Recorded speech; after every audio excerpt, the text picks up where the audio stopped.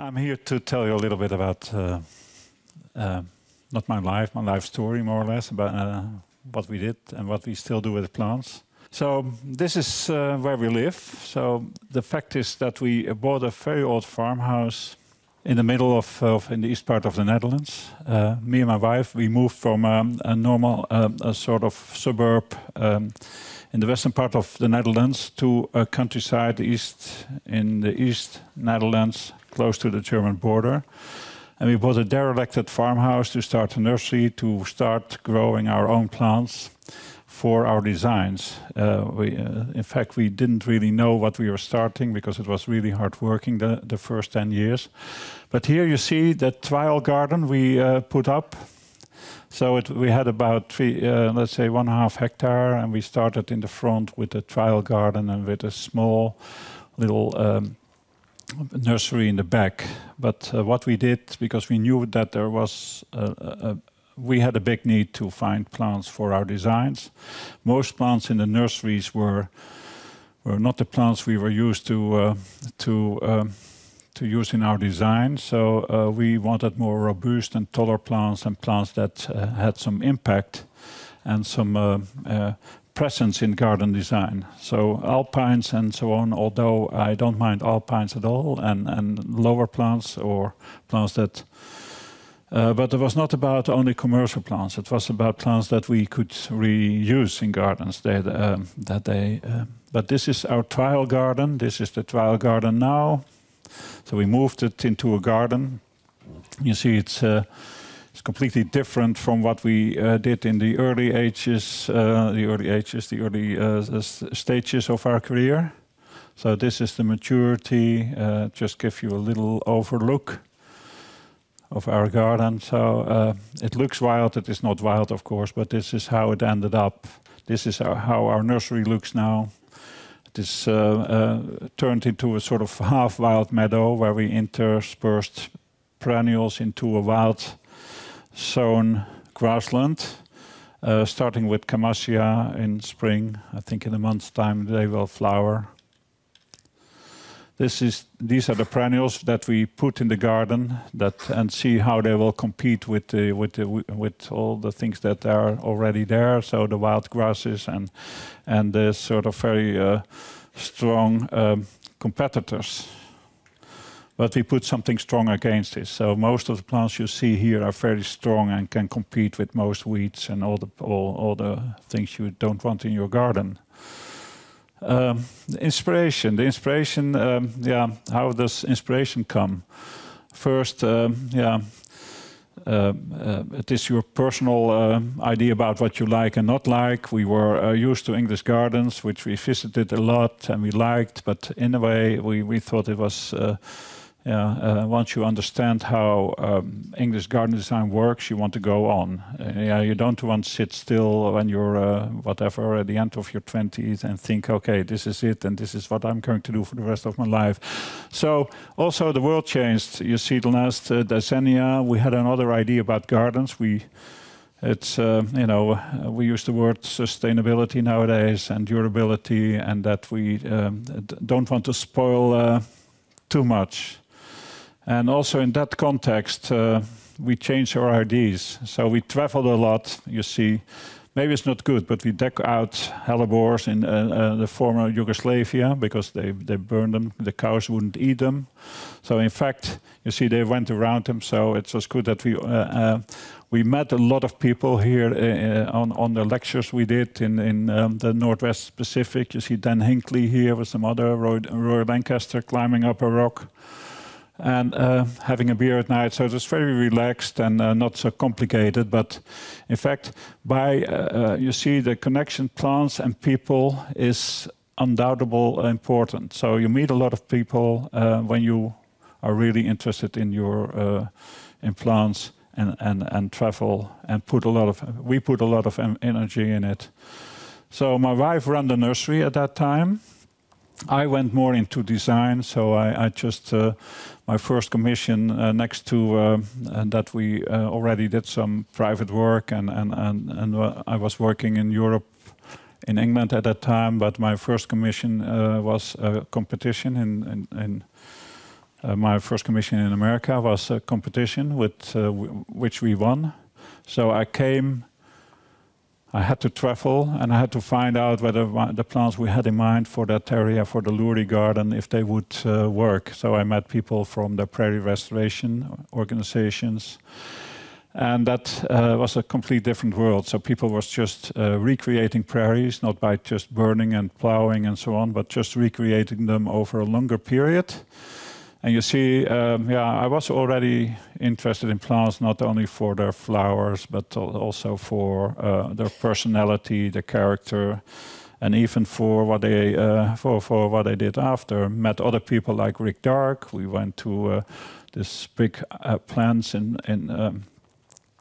Pittsburgh, you know, with they direct places, but with sort of overtaken by weeds, beautiful weeds or whatever. There are no weeds, of course, but they are plants that just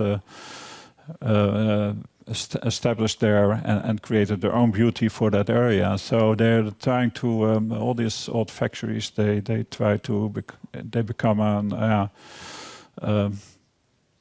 like in Germany, they become at the end places to keep instead of to demolish. Traveling in nature makes also that you see patterns, and patterns you recreate in your own gardens. So you see plants that you see I can use with other plants together to create a similar feeling. Not always wild. I think the trifolium you see here is a wild plant, but the Samsia in general is also wild, but this is a cultivar. Seeing prairies at the Morton Arboretum gives you other ideas about how you could do gardens, also very sort of simple, with just one or a few species. So it also tells you, when you work a lot with plants, that it not always has to be complex or complicated. You can do it simple, but to do it simple, you need to know your plants. But if you use the wrong plant, it can disappear within 2 years, and then you have a problem with your client. You see autumn color. It can give. This is the pine barrens in New Jersey, but also you can see that back in your own work if you look at plants not only for what they do during the flowering period. So after flowering, especially when you work in public or maybe, but also I think in your own private garden, it's good when you look at plants more carefully. Don't see your garden as a household where you have to clean up everything that is just dying. And then planting design. This is a design I did for a private garden. It's more conceptual. You see, it's not groupings. It's not about plants. It's a sort of concept where we work with I will tell that later, groups and matrix. Okay.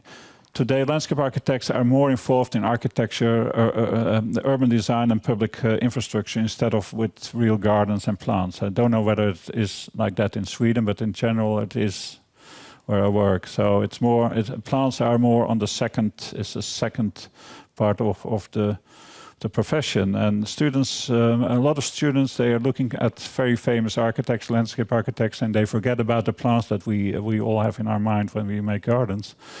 And today, because of television and media, gardens are our ideas about gardens is more about decoration and it moves on trends. So it's about we need this for this year and that for we need more than only plants in the garden. And public design in the public areas is not it's not underrated because you're here has a lot of people. You can see that there's a lot of interest in plants and people that work with plants. But it's complicated. It became more and more specialism. Like in the past, that everyone was busy with plants all during a study for more than 50% of his study. And you went to arboretums, you worked there, and so on. And then you became a landscape architect, and you knew your material. But nowadays, you know your material, but very superficial on the bottom, on a superficial level. So planting design, what I see in parks and in public is that that it should create a relationship between people and their environment in the context of the world that is changing fast. If we talk about planting design today, to create this real, a more natural idea of where they say, okay, it's more based on ecology. That's what you try to do. So the plants are not wild. The plants behave very well. That is one thing. But by intermingling and mixing, you create this sort of natural effect, and that is where I focus on. That is what I do a lot today. It's more complex, but it looks more naturalistic. But you see the consequences when you do that, when you see the first picture, that is, there's a need for a bigger plant knowledge and more, or plant ecology. And so what I think is that, especially on larger areas, on urban plantings, we need more cooperation with ecologists and so on to see how we can create a less maintenance-full of, let's say, public space is about maintenance, of course, but how can we create something that's more durable in public, so that we accept it more, or that it's more into the budget of local government. So planting design is all about context, local context first. You see, this is an English house or a smaller house. So it's not about, it's about your house and where you live. This is a country house or a city. So that is, everything is context. When you start designing, you have to be aware of that you cannot do what you do at home in a city or in a neighborhood. Even in a neighborhood, it needs to be a place where people will want to be or want to go to. So context is important, and the environment of where you work. Whether it's in the south of Spain or on a beach or in a woodland, they're all different. So, and we all know that. But But if you talk about complexity, it is complex, because next to that you need to know what will grow there, and you cannot, on a larger areas, you cannot just do an experiment. You can do an experiment in a smaller garden. You say, "Oh, I tried this, and I like this plant so much. I want to use it." You can do it, but don't force it. Scale is important. So whether you work on say 50 hectares, or you work on 1 hectare, or you work on a few hundred meters, you see, everything has to do with what you have in mind once you start working. This, even a small garden has its own sort of approach. Longevity, so how long will the park stay, has to do, of course, if we talk about perennials, we don't talk about trees. Trees, of course, are that's, I think, it's the main structure of all public areas where you work, so trees are very important. Shrubs are important, but I think perennials are very dynamic. So, and that's why it has appealed so much to people, because it changes so much. Every day is different. But the longevity, you see, strong plants, big gestures, but it is all about the lifespan. How long will a garden stay as it is, or stay in a way that you can be on top of it, that it is still controllable, because design is control by definition. So otherwise you don't have to design. So you have to be, you must be able to bring it back. So coherency, also something that I think is one of the main things, that it has an order, a logical order, and a relationship between the plants. So you see, there's a sort of, sometimes it's about rhythm, it's repetition, but that should feel logic. Like here in this is a part, I think, or was it Alabama? So you see the roads where things grow, just complexity.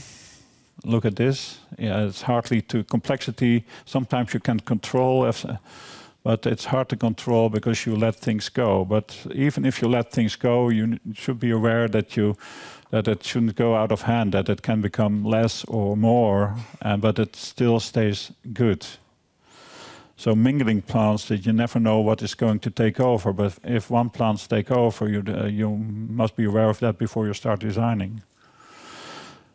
Seasonal interest, which we all know is important, because you make gardens that you want to walk in, not only in August, but also in February or March. So I think the first signs of new growth are important.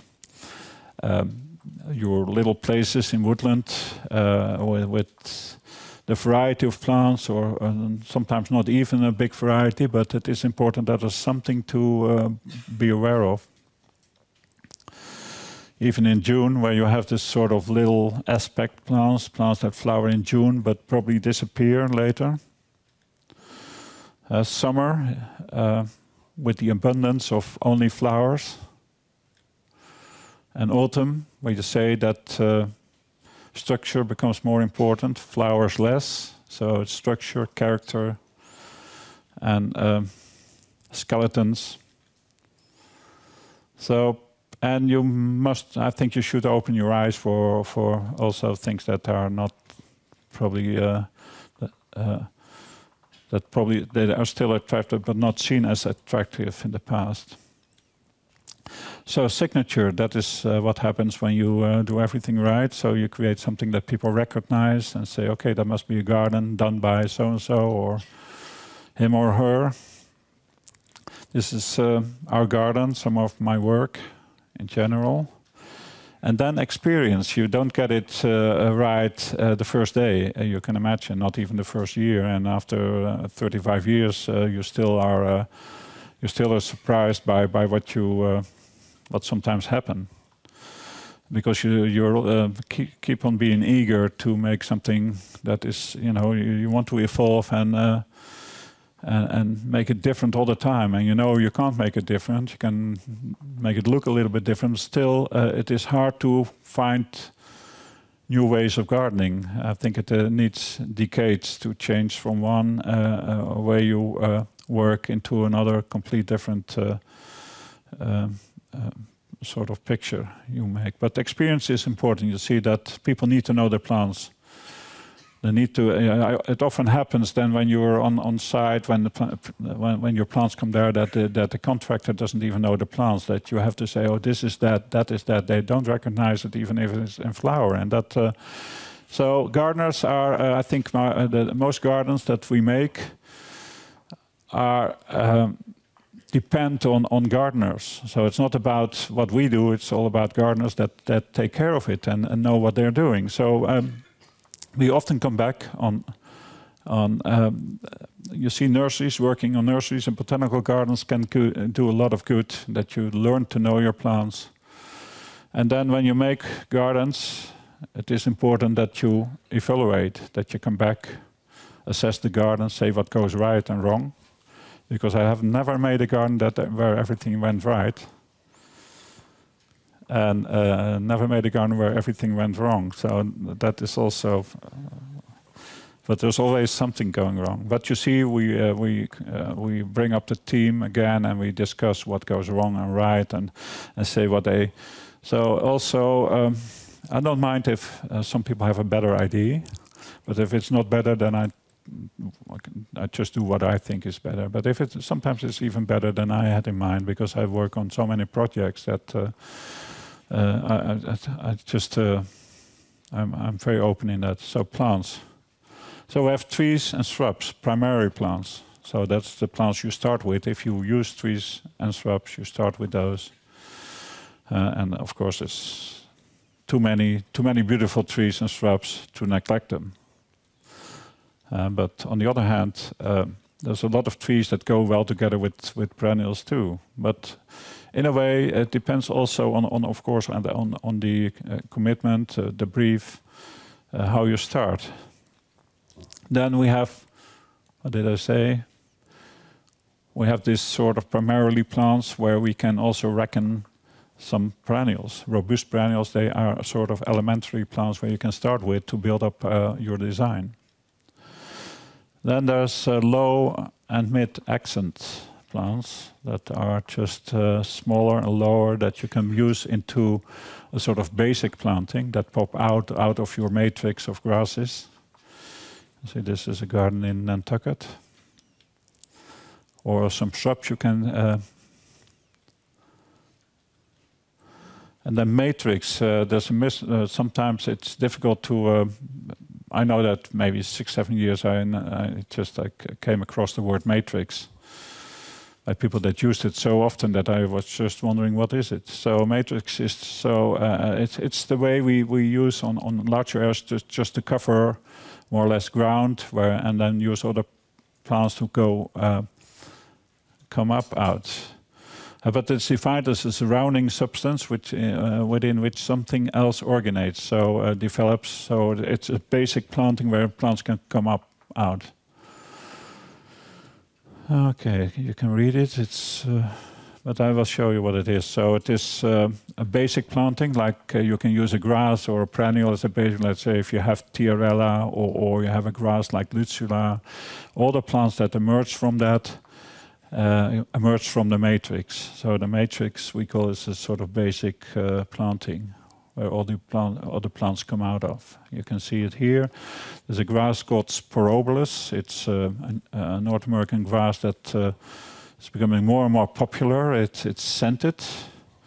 I tried to use it in Sweden here, but till now they say it probably. I have no good comments on. No one has used it or tried it, but it should be tried at least in the south of Sweden.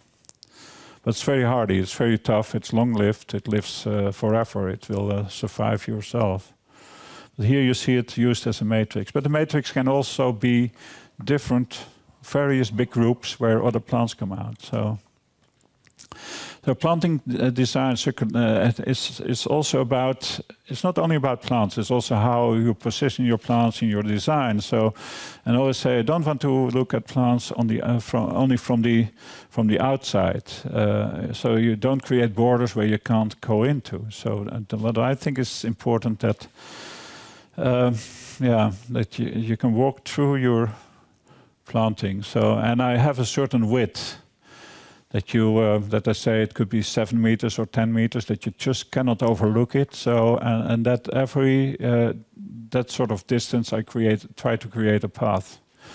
And I've noticed that, I learned that in Enschurping, that the park is very small, rather small, but by having all this sort of path that go across the planting, it feels if it is much bigger than it really is.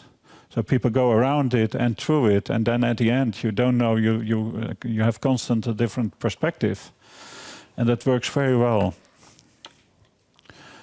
So this is how I start, just to give you an idea of how I scrabble and struggle sometimes. There's two ways there's different ways of planting design, of course. That traditionally block planting, as we all know, is what we still do, and I still do.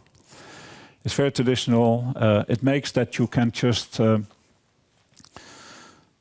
control. You know, the group is that big, it's that particular plant, and that's it. If it grows out of control, you can bring it back into proportion, and it may be not easy, but you can bring it back to what it was. So block planting is also, if you, with less plant knowledge, you can just control it, because you can bring up your drawing, talk with other people, and can bring it. So that's block planting. You can see how it looks in the winter.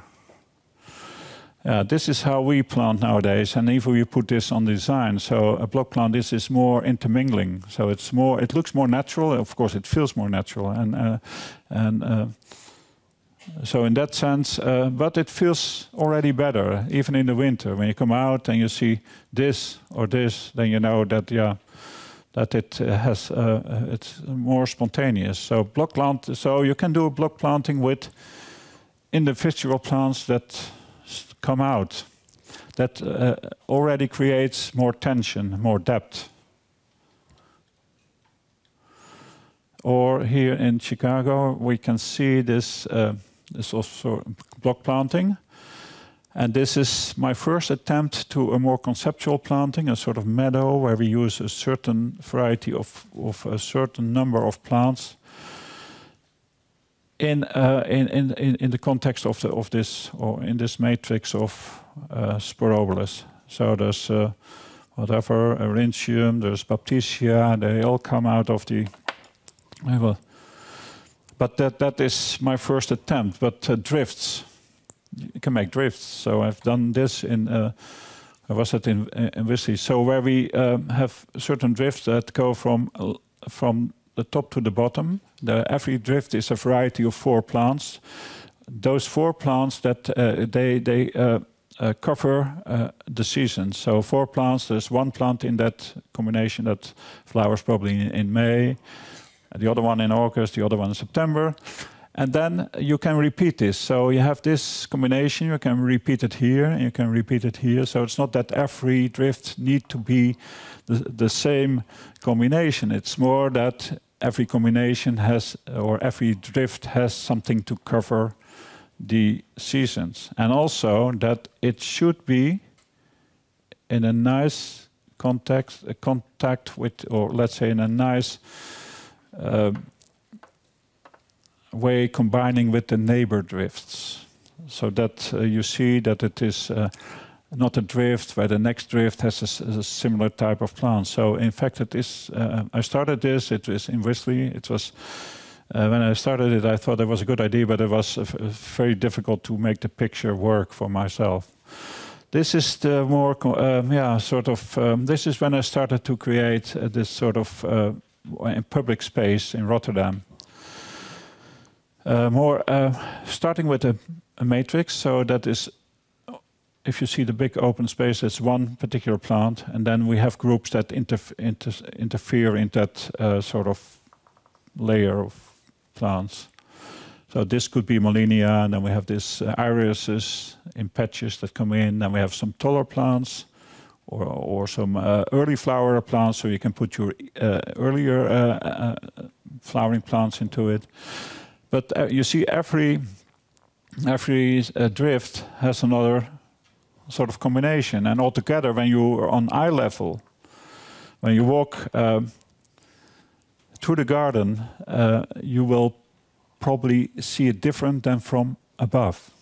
For sure you see it different. You don't see the pattern so much. You feel more the sort of perspectives and the dimensions. Here, this is Scherholmen, if I say it good, but this is the park I did with Stefan Mattsson a few years ago. I think it's now it's becoming mature, and Stefan will talk about that later. But I think it worked well too. But you see, it's a circular. Every circle has its own sort of combination, and it's in the context of the other circle with a combination. But when you walk there, you don't see that much. You need to know the design before you notice. So layering. So you see sometimes when you work with a matrix or with trees and shrubs, you need more than one paper to make it clear for yourself. So you start with your trees, then you put your trees under another piece of paper, and then you start to create your the perennial layer, and then you keep your let's say the plants that don't like stress from trees, keep away from your trees. So you move around with your planting a bit in the way that they will not be stressed after 5 years by the trees that grow up. It's not always true. It will happen at the end. So after 10 years you have the problem, but then I think that gardens are not forever. Huh? In fact, they're very ephemeral. They will things will change in time. So that's again about the matrix. So it evokes the situation in many natural habitats. So that's what it does. And this is how we did it in layers. You see the trees. I'll show you again. So you see the trees. That's the first layer. Then this is the matrix. The matrix is 4 or 5 different grasses in groups, in larger groups. And then you see all the plants that are individual plants that are put into the sort of ground covering grasses. Another idea, so you see a field of Molinia with interspersed with groups of Artemisia, groups of I don't know if you can see it, but it's all different plants that move through this larger area of one individual grass species or variety. You see, and on the top we have some block planting. Here you can see this. So you see this is Liatris, we have Sporobolus, we have Artemisia, we have some Amsonia, Baptisia leucantha, Echinacea, and it's all put in this matrix of Molinia. It's a large transferring the planting design. So when you have done it, so it's that you have the drawing, I would say that we put the planting design on the ground. It's not, we don't do it when we do a border or about which is small, because then you have the reference, but it's because you lose a reference if references when it is a bigger area. So we put the planting design on the ground and then we just bring it down. So then the projects. I hope this is clear. Okay. And if it's not clear, you'll get it right in a few years' time. But this is, you see, this is Antwerping. I start with this. It was my first public work, and I always say it was. I mostly worked in for offices or private people, and this was the first project outside sort of the public, the private atmosphere. Public. It worked well. I made a lot of little mistakes here, and they forgave me. But the park is still there, thanks to a lot of gardeners. You see, it's open to the public. But I'm glad I did it. It was also my first real important work, and it happened in Sweden. Then we went to. Also in the year 2000 in Penstorp, also a meadow where they wanted to create something more than it was a nature, not a nature preserve, a bird sanctuary where people could go and bird watching. And the owner got some money from a lottery and wanted to change this into a garden that related more to the wilder landscape. And I always say, yeah, what I do is not wild, but some people have the idea that it is probably it's more dynamic and expressive, and it reminds you more of wild plants. In fact, it is not. But this garden is still here after 13 years. So if you say, normally I would say 15 years is good for a garden, for a perennial garden, then you really have to make your big changes. But if you make them during the way, then you can keep the garden for much longer. Just let you see some combinations. If it needs exploitation, then I will do it. But this is just to see you how it works through the seasons. And see then, and still, of course, everyone knows now that you don't cut your garden back in October. That at least you leave it if it is beautiful. And the Lurie Garden. This is my first major garden in America, which we did with Gustafsson and partners. We won a competition on a roof of a garage. It's I think it was 1.5 acre. All the design, and here I copied the river of Antwerping. Again, it's the last time I did it, because it was such a success in Antwerping that I thought, now why not? And you see it in a different city, it works different, but it's still what it is in Antwerping. So I always tell Stefan, I won't do it again. And I never did it again, but you see, it works. It is a seasonal aspect. It works in the month of June, the end of May, and it tends to flower easier later in the season again. So it repeats flowering easier than with us in Europe. You will be amazed at how plants react that probably don't do well here, do very good there, and the other way around. But you learn a lot through all this, by working in all these places. You see, this is Baptisia. So this is the meadow. That's where my first trial of creating a sort of meadow type of garden with the native Baptisia leucantha in combination with some allium, Christophi. This is winter. Okay, the battery was the second, and I was working on the battery in New York. You see this. This is the battery park. I got the commission to do a horticultural master plan for that area. There was a master plan, the infrastructure for the infrastructure. That was creating a park here. I was asked to do a garden of remembrance for the victims of 9/11 here, and do a horticulture master plan for the whole area.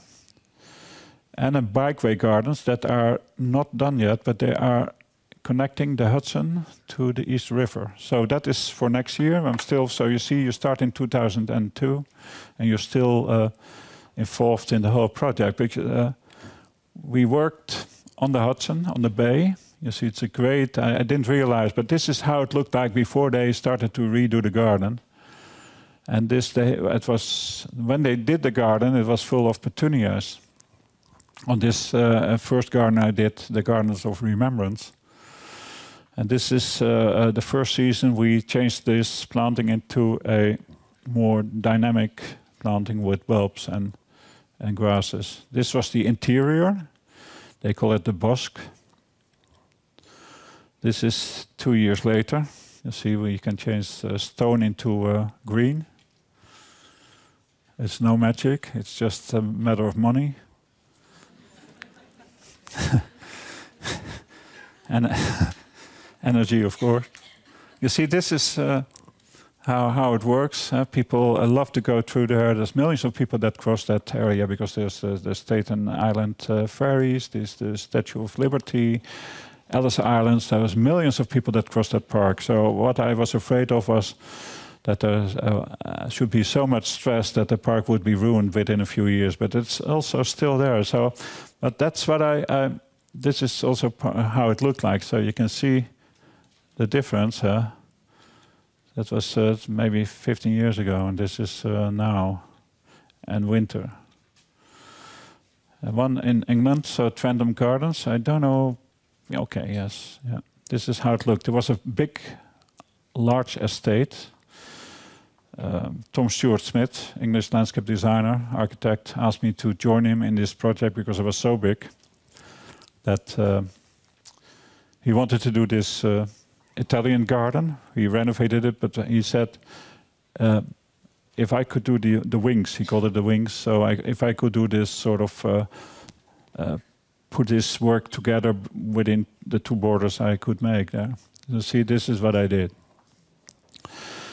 The Tisca, Canamina, you know, there's a plant like a Eupatorium, tall, robust plants. But there was another area that they wanted me to do. That was there was an old bandstand, and a lot of conifers. And by talking, we could get out a lot of the things that were overgrown and not so nice for what I had in mind. I had in mind to do something more.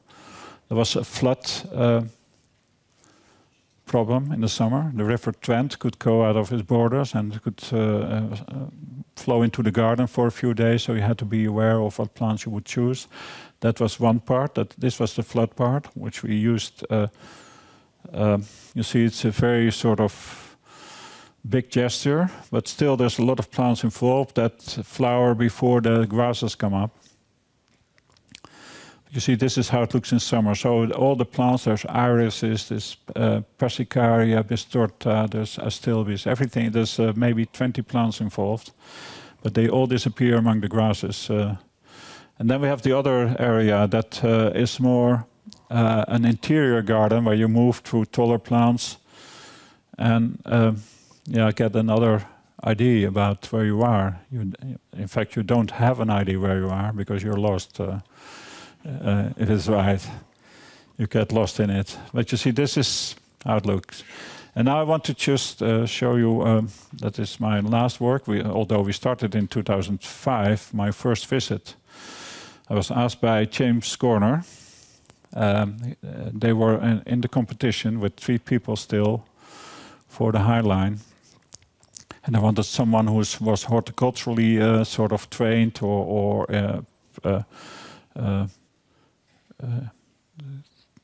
not trained, but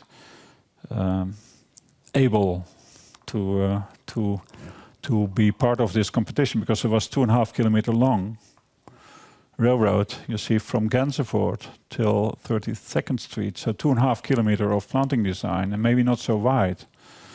But in fact, it was big, and it was sort of something public that I had never done before. But you see, it was what it was, an old railroad where people, the food was brought into New York. And some people sneaked in when it was derelicted, when the trains didn't come into New York anymore. And 2 guys rescued it, and with all sort of lawsuits and people that had rights on this, property rights along the High Line, they managed to get it done, that there was a competition, and that they got the sort of possibility to make the garden. So, of course, all about biodiversity.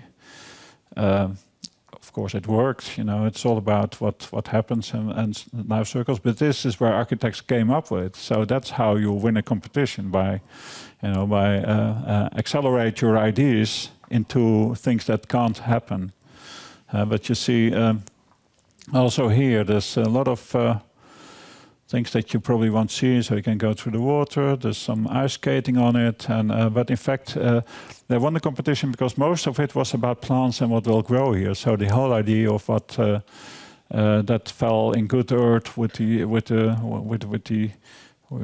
client. So the client were the 2 guys and the committee and the neighborhood. So this is how we saw it the first time. So it was still in production with all these meat people, and we could go up in here, and then came up here. That's where where the meat was brought in or brought out into the trains. That was our first meeting in 2005. You see that that's James Corner. He was thinking, what am I going to do? But you see, the railroads were still there, and they said, "What can we do here?" And I said, "Yeah, if you make a garden, you have to take everything out." And that is because they were arguing about the fact that we probably could leave it, and probably could, work around the plants. Say, if you want to make a garden with all the safety regulations and the plantings, you cannot just change your soil and leave everything. So, and they had to make it waterproof and seal. Like you see here, the design was made, and my task was just to interpret the ideas of the landscape architect. So we have this Gansevoort woodland and Tiffany Foundation Overlook. So that is, of course, the sponsor. You can imagine that they donated a few million to do this overlook. But the idea of the architect was that, we go from woodland into grasslands and a woodland edge, and then we go have the Hudson River overlook, where we couldn't hide it, so we had to work with less trees or lower perennials, and then the northern spur preserve, and that was a place where we only had 20 centimeters of soil and no more. So we had to work with something very strong, aggressive, and that's what we did. So we worked with sort of with almost 100% native plants that were very aggressive and could beat each other out on this area. But they still are fighting, so it's still there after 5 years, and it looks good. But you see, then we have the Avenue Square, the Chelsea Grasslands, and the Dilje van Furstenberg Sundeck. And I think it might be good to see how this you've seen. So we started with this design, and you see with this matrix where we put all these individual plants in. So everything was taken out, everything was sealed, made safe for the public, and brought in back. So not everything was brought back, but the rail that came back, that was on the rails came on back on the same place, and this is after planting. So the gravel was brought in because it reminded you of old rail yards. So it's not that all plants like it, but.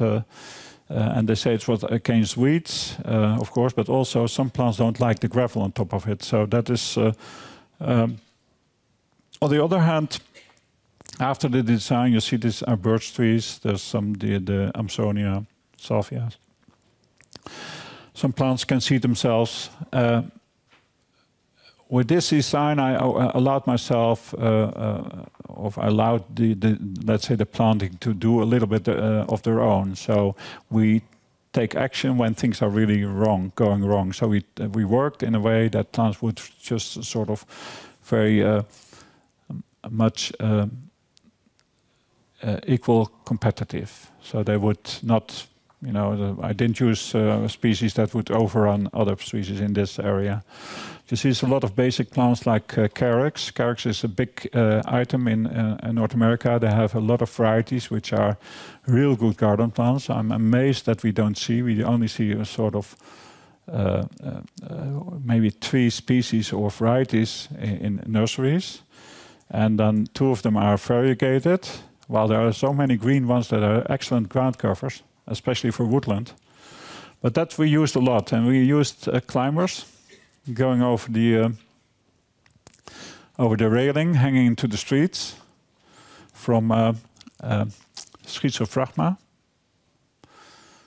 And we have some wisteria, but wisterias that not sinensis, but frutescens, an American species that doesn't grow so fast. Art is part of the garden.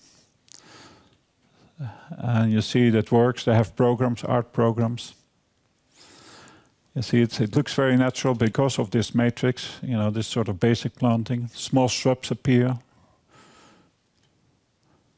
The winter, how it looks like. Hotels are built. There's a lot of building around it. The second part, that was near where the hotel was. You see, this is how it looks now. So you can see that it's a complete difference. That nothing has stayed. This is from above. You see the infrastructure is quite a good, very good design because they had they respected the railroad. They brought it in back. This is a sort of metaphor for what of what once was the High Line. Let's see. This is the part, the sun deck. The Van Furstenberg sun deck. And this is the overlook here. You see how it's a complete metamorphose. This is with the sunsets in New Jersey. And it's really true, that happens not only it happens a lot there. The light is quite nice. This is Kensingford, so we have the Kensingford meadow after the Van Furstenberg sun deck. This is the northern spur, where I told you, where we had only very little soil. Where I showed you this. This is in summer, you see. This in autumn with Solidago and Aster. Winter, it looks very rough, it is rough. But there's a lot of plants that survive, like the Jugera filosa survives underneath and it comes back. There's some sedum ternata which comes back. We lost the Nepeta, the Siberica. This is another place. You see, this is, they made entrances that you can go up. Of course, bulbs are very important. Trees and shrubs to create some density. So spontaneity by putting little groups here and there. This is, in this, you see this is winter, summer. This is also these billboards. Every 3 months they have another billboard. Sometimes it's art. Let's see. Bringing in the plants with the truck. This is summer. I go on because I only have 5 minutes. Just tell it because otherwise you think he is out of control. You see, this is the Chelsea grasslands, section 2.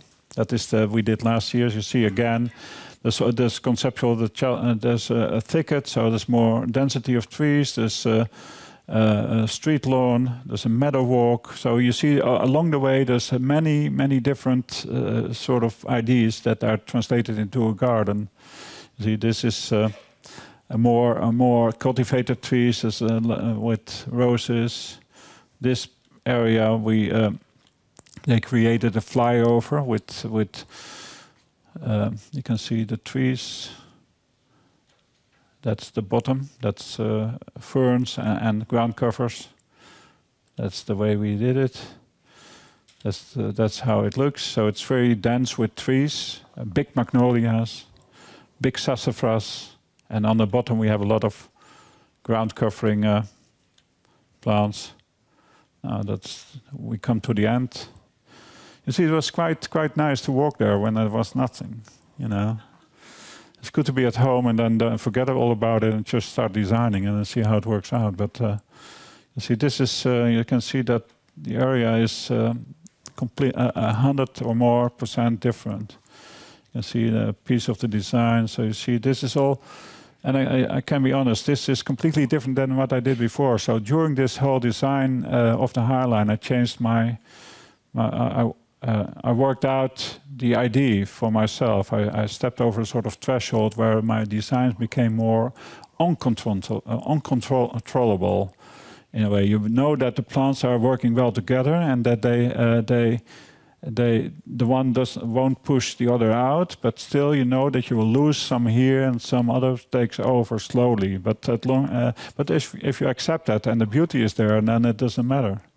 So that is the state I'm in now. So as long as it stays beautiful, we keep it. You see, this is how people worked on the Highline before it was there. You see, with the Christmas trees. And so we move further. And this, I think, one of my... I'm surprised myself sometimes on how it works out, because this is one of my favorite areas.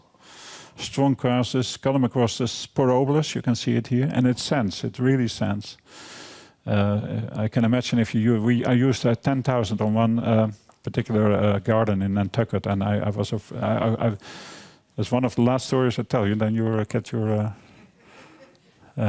but I was dreaming of that they wouldn't like the scent, because we just planted 10,000 sporobolus in a private garden. And so I was very afraid when they started to flower, and I was there, and then we went, and I thought I still had no comment, so probably they haven't scented it. But at the end, they didn't talk about it at all. Maybe they had no, maybe there was something wrong with the note. But this is section. So here we go into section 3. You see, this is still wild. And yeah, we're still working on that and planting it next year. But this is what I had to say for today. Yeah.